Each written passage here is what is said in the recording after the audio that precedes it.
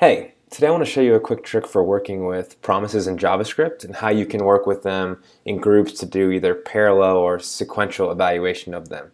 So we use promises a lot in JavaScript to deal with asynchronous network calls where we want some sort of API request to go out, for example, and we want to know when that request is complete.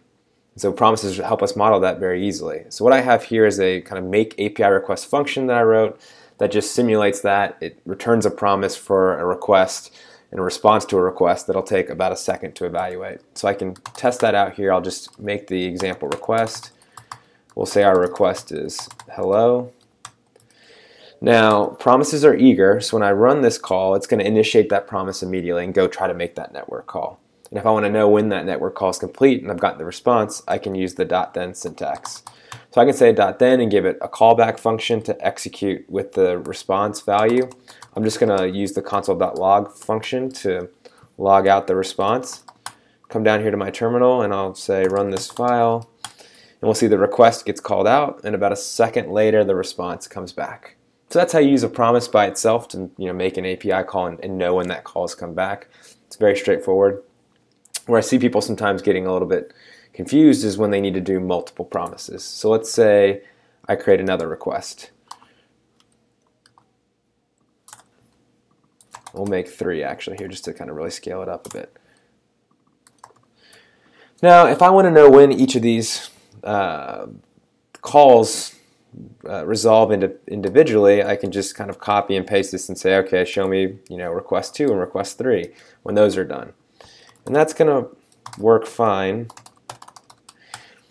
except that we're going to get individual kind of callbacks for each one of these. So it's not really telling us when all of them are done, it's just kind of individually based on each one. But what if I wanted to know the kind of result of all 3 of these things happening? Like I wanted to assign a callback where I know that all 3 values are done and I've gotten all their values.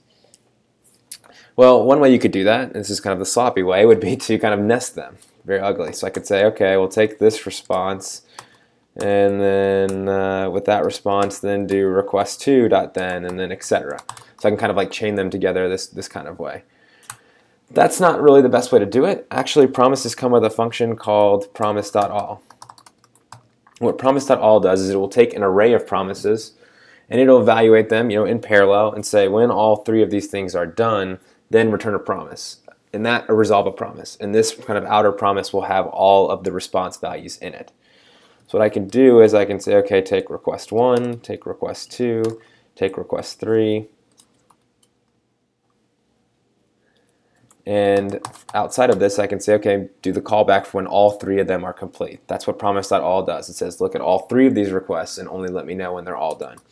So if I use console.log as my callback function, it'll log the response for me. And what I'll see here is that all 3 requests go out at the same time, but then the responses come back in an array grouped together. So this is really useful when you need to do essentially parallel processing of some sort of requests. It could be like paging data from a database. It could be anything really that uses promises. This is a very easy way to do kind of parallel evaluation of promises. So Promise.all, just give it an array of promises and it'll let you know when all 3 of those have been, or all of those that are inputted have been completed. However, sometimes we want to do things sequentially. So when we're doing promises like this, let's imagine this API request is going against a server. We don't want to overload our server with requests. Maybe we want to get all of these things completed, but we don't want the server doesn't have to do them all at the same time. Maybe we want them sequentially, for example, to prevent us from overloading the server. So we can do that as well fairly easily with promises using the reduce operator. So I wrote about and kind of blogged about reduce in a previous video. Reduce allows us to take an array of things and transform them into a single value, which is what we're sort of doing here. We're taking 3 requests and kind of turning it into one promise request with the final response. So we can do the same thing with the reduce function, but make it work in sequence instead of parallel. So I'm going to show you how to do that. It's a little bit tricky, so bear with me here. First, let's go ahead and comment out the example we've built here. And let's do the sequential promise chaining. So the first thing to keep in mind is that when you create a promise, it's going to run it's going to be scheduled to run immediately. So promises are eager. They don't wait for you to call .then to be evaluated. They're just going to execute when you create them. So we don't want to create our requests out of the box. If we start creating these requests, they're just going to run regardless, and we've lost the ability to sequence them. Instead, what I'll do is I'll just kind of create the definitions for my requests. So I'll say kind of requests are going to equal this array. I want to make a request for hello, make a request for world, make a request for foo. If you're like getting data from an API, these could be like the different definitions you use to tell the database, what data you need, whatever the arguments are going to be for your API calls could go here. So I have the arguments. I haven't created the API calls yet because, again, I want to create them in sequence. This is where the reducer function comes into handy. So the reducer function can take an array and return a single value at the end. Like if I wanted to concatenate all of these things, and there are better ways to do this in JavaScript, but this is just an example.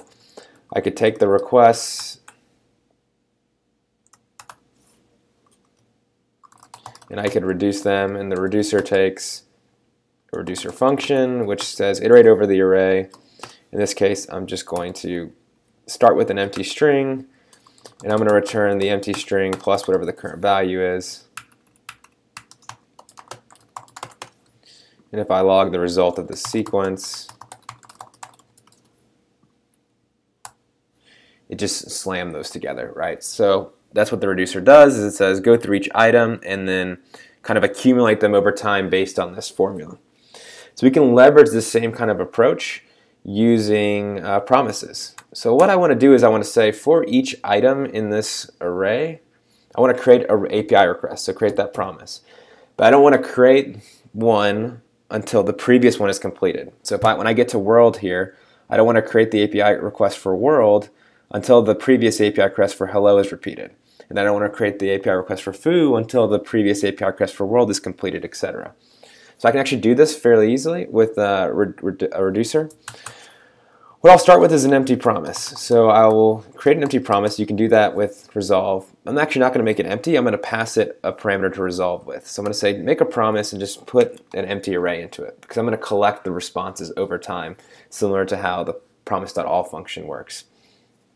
So what I'll call this, then I'm going to change this from calling it the accumulator to calling it the previous promise, just to be a little more verbose, and we'll call this the current argument. Okay, so I have the previous promise and I have the current argument. So what do I want to do? What I want to do is I want to take the previous promise and say, okay, when that previous promise is done, then I want to do something else. What I want to do is I want to take the kind of accumulation. This is where the accumulation is going to happen. You're going to see we're going to pass it through the promises.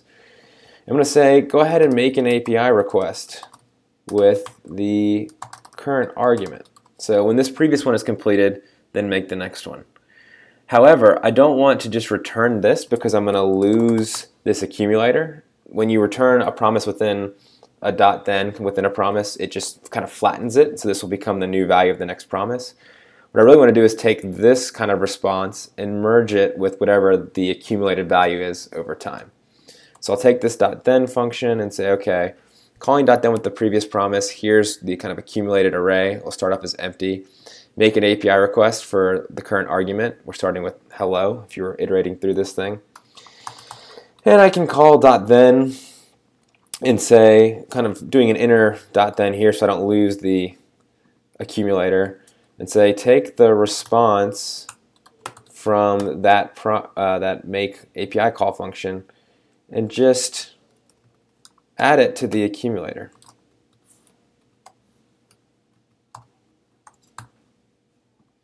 Now if I take this result and do a .then and log it out, you're going to see a different experience than we've seen before running this code. So I'm going to call the index file. You'll see the first request goes out, then the second, then the third, and then all three responses come back.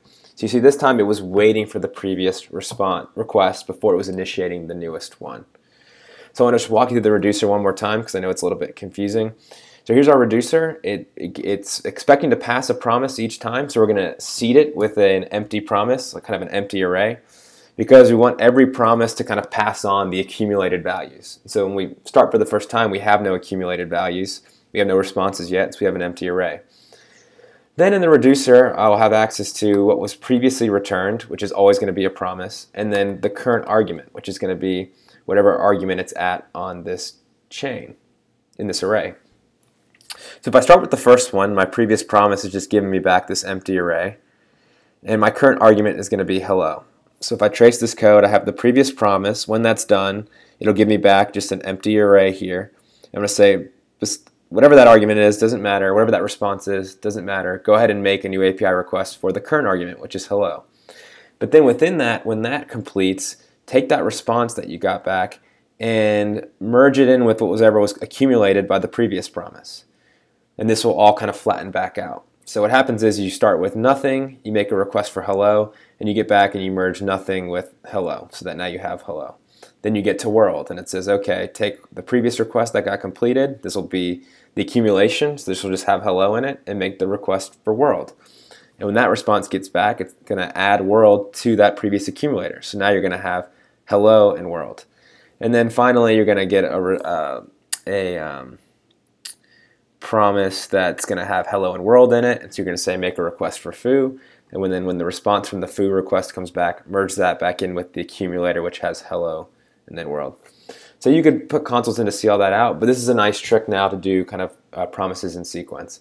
So I wanted to show this. I think it's confusing for newcomers to promises. They're very easy to work with individually, but again, you can do them, groups of them in parallel using Promise.all, or if you need to do them in sequence, so kind of one after another, but you still want to accumulate them, you can use a JavaScript reduce function to essentially programmatically chain them together.